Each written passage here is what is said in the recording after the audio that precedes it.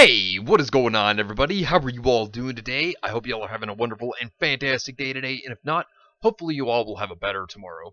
So today, I want us to have another retcon discussion. I want us to talk about another retcon that has been noticed, and that is a Grimm retcon. So there was actually a retcon that was brought up about the Grimm within Volume 4, and I wanted us to just kind of jump into it and discuss it. So sit back, relax, I hope you all enjoy, and let's go ahead and jump right on into this discussion.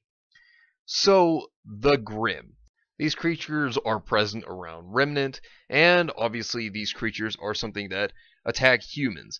And obviously hunters and huntresses train one reason to actually fight against these creatures, so that obviously they will not harm others. And of course they are attracted by negative emotions, so once a negative emotion is detected, they go and attack people. So that's one thing we definitely know about the Grimm. Now, one thing that's kind of off, though, when it comes to the Grimm was a story that Crow told in Volume 4. And as much as I like Crow, there was just one problem with the story that he told, and it actually has to do with the Brother Gods. And, of course, we have known how the Grimm had acted and been beforehand whenever it came to World of Remnant, but the story that Crow stated is very different to me. It's very off to me, and I've already expressed one reason as to why, but the Brother God story is actually pretty off. And there are multiple reasons, not just the whole Ozpin's curse of being reincarnated, not just that. That is not the only thing that the Brother God story does that actually is a problem here, but we have one other problem that has to do with the Brother Gods whenever it comes to creations. Because when you look at the Brother of Darkness, if you look at that brother, there is one thing that's very off. I mean, yes, he created the Grimm from what Crow stated within this story. But there is certainly one thing that's off about the Grimm that Crow states, and this is what he mentions. He says that something that shared his innate desire to destroy anything and everything, and obviously RWBY realizes that this is the Grimm. Now, if you find that to be a bit odd, or if you may not even notice what that may mean, here's the thing that this becomes a problem, is that it's stated that the Brother God himself of Darkness created the Grimm, and they were obviously created to destroy everything. So that sounds a bit off. Now you're probably thinking, how does that actually sound off?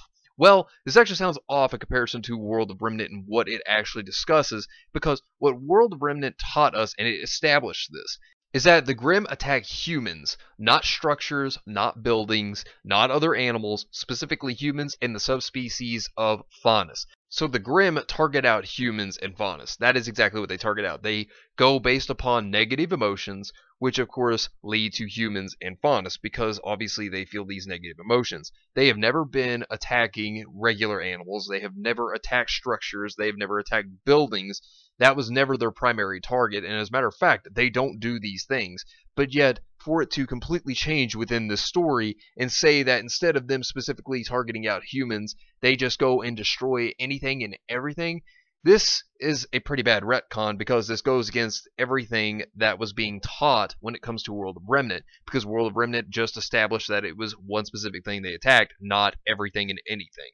So of course, when we actually look at it like this shows the retcon here is that this is just in favor more of the gods now, trying to be more in the god story, and basically stating that the God of Darkness had, put his desires to destroy everything and anything into the Grimm, which was never there before, and the gods were never originally the idea behind the Grimm. Now, of course, did it mean that it could have been a bad thing? Well, not necessarily, considering we never knew the origin of where the Grimm specifically came from before Volume 4, but things could have been done differently, and of course, for them to say, oh yes, by the way, they are under the desire of what the God of Darkness wanted, that's not accurate at all, considering that they have been established to just attack certain things, which would be humans. Now, this isn't to say that establishments, structures, constructs would not get attacked and damaged by the Grimm, but that's because they would specifically attack the humans, which they could probably push them into a wall, they could probably ram them through something. That does not mean that their target was the structure itself. It was actually the human that they were attacking. So the Grimm never had a target of buildings or constructs or any of these sort of things. Their target were humans and Faunus. That was the whole intended target of what the Grimms were established to attack. And now, of course, to sit here and change this and say, oh yes, they have the desire of the God of Darkness, and obviously just go ahead and just attack everything, that's inaccurate, because they have been established, and they have been shown to specifically attack humans. Now, that's why there's a problem here, and I don't know if any of you noticed this retcon, but this is something that the story of the Brother Gods also created a retcon for. But anyways, let me know what you think down below. Do you agree? Do you disagree? Let me know in the comments down below. But anyways, thank you all for watching. I hope you all enjoyed, and if you did enjoy, hit the video with a like, subscribe if you want to see more content like this, and share this with your friends if you found this informative or useful. Well, anyways, I hope you all have yourselves a wonderful and fantastic day today, and remember, if today was not a good day, tomorrow could always be better. Take care of yourselves and everyone around you, and have yourselves a good one out there, everybody.